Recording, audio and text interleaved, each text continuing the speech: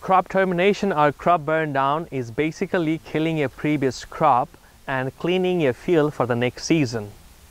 Glyphosate, paraquat are widely used herbicides in the crop termination. These herbicides kills your previous crop and weeds in the field and facilitates easy plastic remover. Alternatively, you can use a fumigant called metampotassium, which has a strong herbicide capacity. This fumigant not only cleans your field but also kills soil-borne pathogen inoculum in the soil and inside the infected plant tissue, providing pest-free following growing season.